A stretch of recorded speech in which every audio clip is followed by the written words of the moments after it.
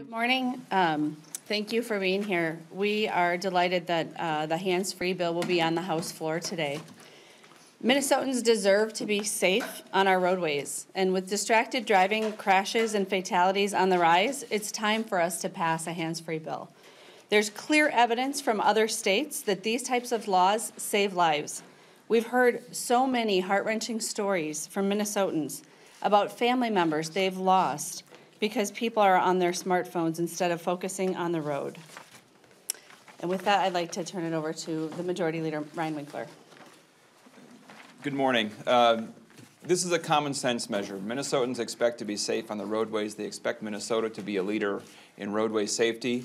The lives of our fellow citizens, our families, are far more important than one more text message or one more phone call with the holding onto the phone or one more piece of distracted driving. We all see it every day when we drive. Probably many of us are more guilty of it than we wish we would be. And it is time that we move in a different direction. This morning, my kids asked what I would be doing today, and I said we were going to pass a distracted driving bill, and they said, "You mean that's not the law already? It's about time, Dad." I think we all recognize that. Good morning. My name is Frank Hornstein. I represent the district in Minneapolis, District 61A. I'm the chair of the Transportation Finance and Policy Division and author of House File 50, which we're going to be hearing on the floor today. And I would concur with the comments of the Speaker and the Majority Leader. We know this bill saves lives. In the 16 other states and District of Columbia where this bill has been enacted, there's been an average of a 16% drop in fatalities. And so we rarely have an opportunity to pass legislation with such a direct correlation with the saving of a life and reduction in fatalities and injuries on the roadways. We have that opportunity today. We would not be at this place hearing this bill on the House floor for the first time after many other attempts. This bill has died in committee or it's passed committees like it did last year, but never came up on the House floor. We wouldn't be here today if not for the support of many, many people in the community and throughout the state. And we will hear now from a couple of those main supporters, primarily the families of those who have lost their lives on our roads.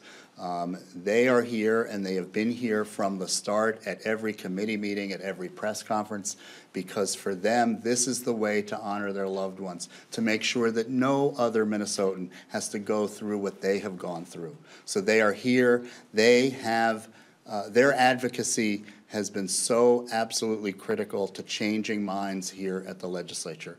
So we're going to hear from them, and then we're going to conclude with comments from John Houselodden from the Minnesota Truckers Association. Again, we wouldn't be here without the support of many business and civic organizations, 34 of which have come out publicly for this legislation. We'll conclude with him and take your questions. I'd now like to call on VJ Dixit, whose daughter Shreya was killed by a distracted driver, and he has been one of the main stalwart advocates among these many families that have been here time and time again. Mr. Dixit. Do you want me to hold anything? All right. Thank you. Thank you, Representative. Thank you, Majority Leader, and thank you, Speaker. It is so unusual that every 2 weeks we are here, and I'm here again. And why I get this opportunity? Because I'm a senior citizen of these grieving parents, brothers, sisters. My daughter was killed in 2007. Since that time, more than 4,000, close to 5,000 more have died on the roads in Minnesota. And that is why I always like to give you data. This is my daughter. This is the face of that person who I'm grieving for. But what caused her fatality was an action by another teenager. No fault of hers. It was just a fault of an action that she took. Just to get back to what has been happening for the last 11 years, in 2007, 510 lost on the Minnesota roads. We have a few more 2014, we started to do a lot of work. We lost only about maybe 361. Then it started to pop up. 2015, 411. 380 last year.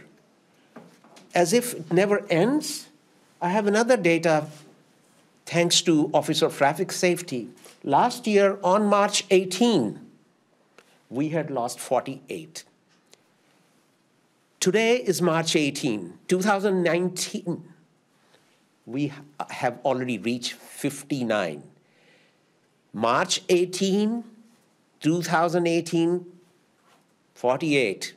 March 18, 2019, 59.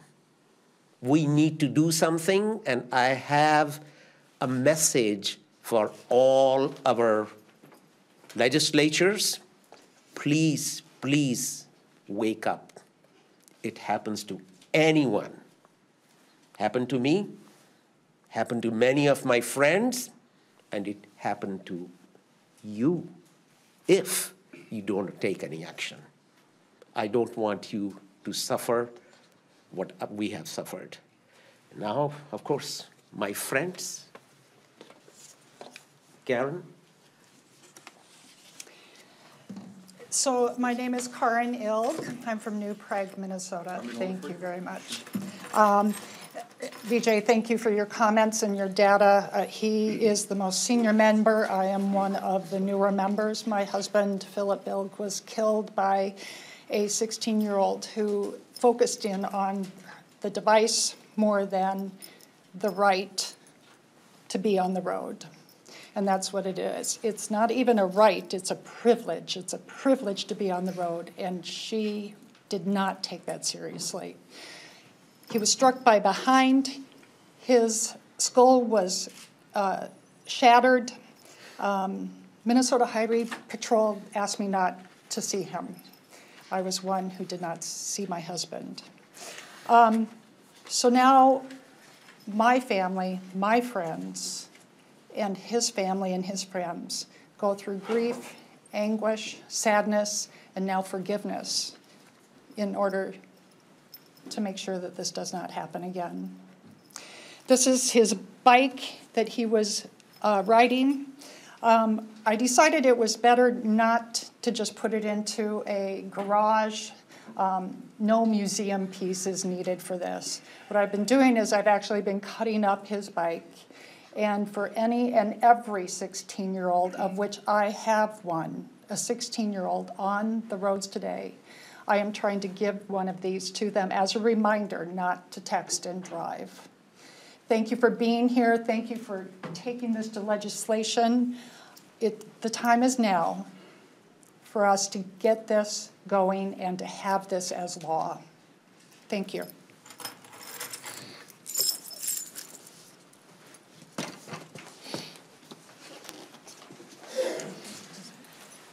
I'm Nancy Johnson, and I represent Minnesotans for Safe Driving, and we have been working on traffic safety for over 20 years. And we believe this is the first step to get the public to realize that we don't do anything but drive. Distracted driving with phones are bad, distracted driving with a lot of other things, but we need to get the public to realize we can't do anything more than just drive. And this is a very good start to that. Thank you. Good morning. I'm John Houselodden, President of the Minnesota Trucking Association. The business community stands united in passing this bill today, and we believe it's going to happen. The public supports it. Through surveys and data, we know that the public is tired of distracted driving, and this is one of the tools that we can use to deal with it. The trucking industry supports it, and frankly, there are no excuses. We've been operating in a hands-free mode for years. We still can get the job done safely, on time. All the excuses of what it might hinder are really not there. And we know that we have bipartisan support. There's been a tremendous coalition, and we think today is the day that hands-free cell phone use will pass in the Minnesota House. Thank you.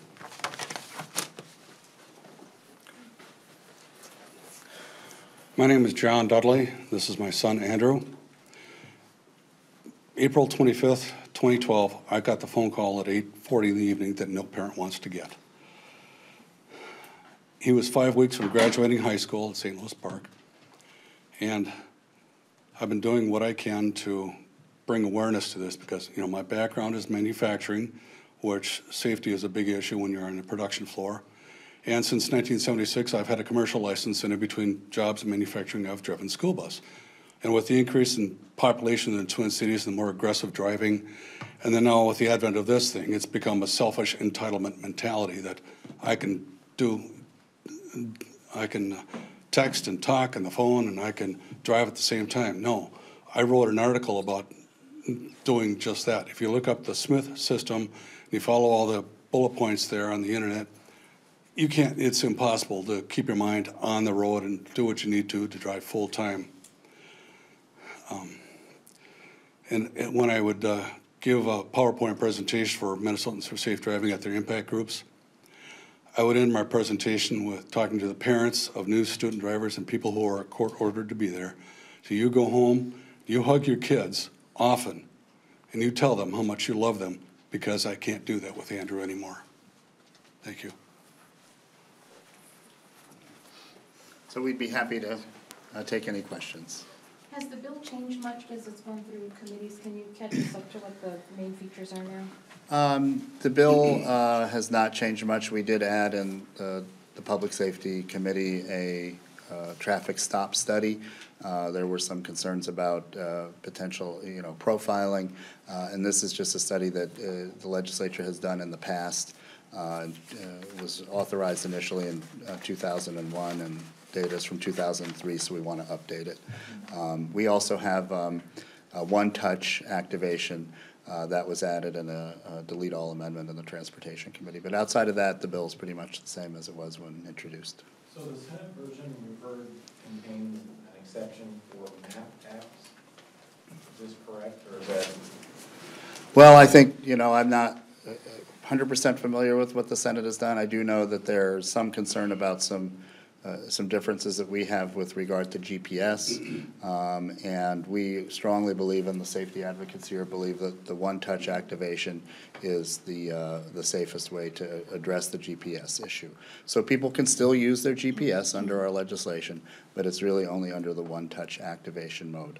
So my understanding is that the Senate does not have that, but any differences we'll iron out in the conference committee. Can you clarify the difference between a Garmin-type GPS device versus the GPS app on the phone? That's what I'm trying to get to. We'll have the Minnesota Safety Council address that. Hello, my name is Lisa Kahns with the Minnesota Safety Council. I'm the Traffic Safety Program Manager there.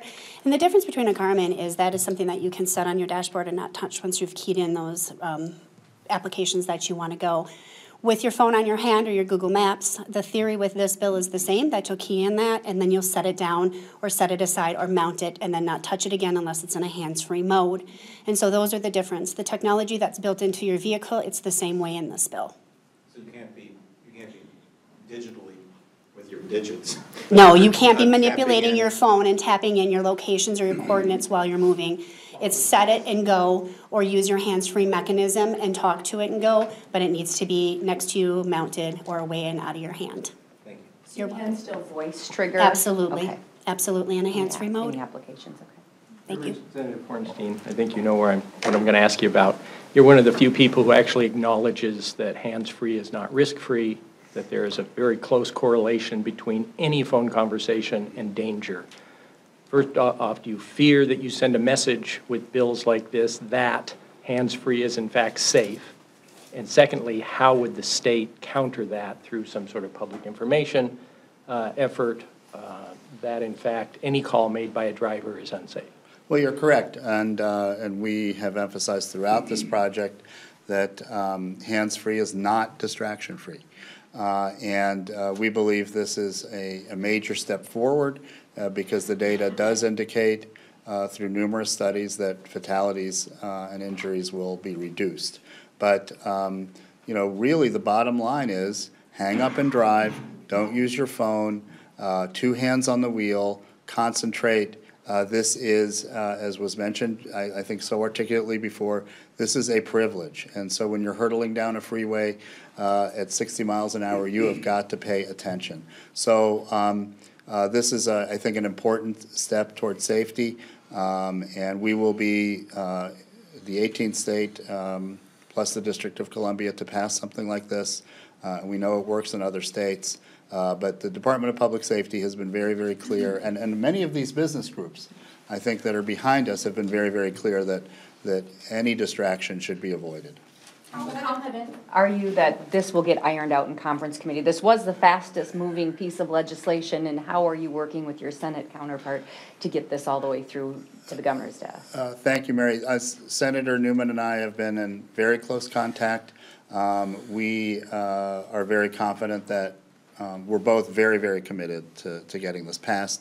The governor has indicated he will sign it.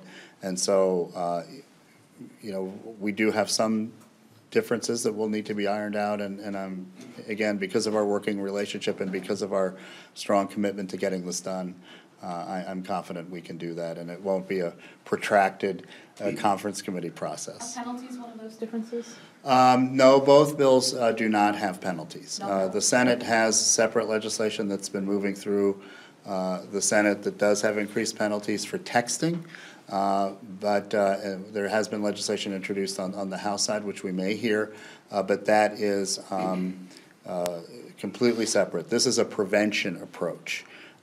You know, rather than, you know, focusing on the penalties. And we know that this prevention approach does work. We did raise penalties. I authored that bill several years ago. I mean, raising them more may have some marginal help, but we know this is where the deaths and injuries will be prevented. And this isn't going to magically disappear like it did last year? No, we have a floor vote scheduled for today. So, you know, this is a bill that I think is high priority for many members and others, and again, for all these people. And you know, very, very pleased with the progress we've made and the support we have. Senator Newman told me late last week that there were just a number of senators who did not want this bill if it didn't have that GPS exemption in it. So for you or the Speaker or the Majority Leader, is it just the reality that that exemption is going to be in the final version in order to get it through the Senate? Well, I think we haven't sat down and talked about it in the context of a conference committee, and you know, a conference committee is open, it's transparent, we will take public testimony and then negotiate. So, you know, I can't predict, again, what would happen. But again, once a bill is in a conference committee, I think that, and there's a commitment on the authors from in the House and Senate to get it done, you know, I'm confident we'll work out our differences. Time for 2 more questions. One of the concerns of some of the lawmakers in the committee was that the bill in some ways is discriminatory against folks in parts of the state that don't have access to the technology to be hands-free. How much of a concern is that for you, and does your bill address that? Well, you know, I can also have the Safety Council and others address this, but that concern has been raised, but people can, even in older model cars, buy adapters, you know, cables, you know, something to affix the phone on the dashboard. And I checked yesterday on Amazon and Target.com, and the price was anywhere from $9 to $29, depending on what you have. So, you know, again, there will be a small segment of the population that is affected, but I think that's a very small price to pay for safety. I don't know if the Safety Council, okay. So it has been raised, but I don't think that should at all be an impediment to passing this bill. Final question. Again, why is this passing this year and it couldn't last year? I think I will have the Speaker address that question. It's my understanding last year in the House Republican caucus that they had 54 members who supported it in the Minnesota House of Representatives, and their determination, my understanding, is that they were not bringing a bill to the floor unless they had 68 Republican votes to pass it. This is a bipartisan effort, and this is a bill that will have support, I suspect, on both sides of the aisle, but I would also venture to guess we'd likely have 68 Democratic votes. So if that were our standard, it would meet it. But it doesn't need to meet that standard because of the importance of this issue and that far too many lives have been lost already to make it an issue that you can only bring to the floor if your team has the votes alone to pass it. But in theory, there were enough votes last There were year enough, but there between weren't your enough caucus. Republican votes. Thank you, everyone. Thank you.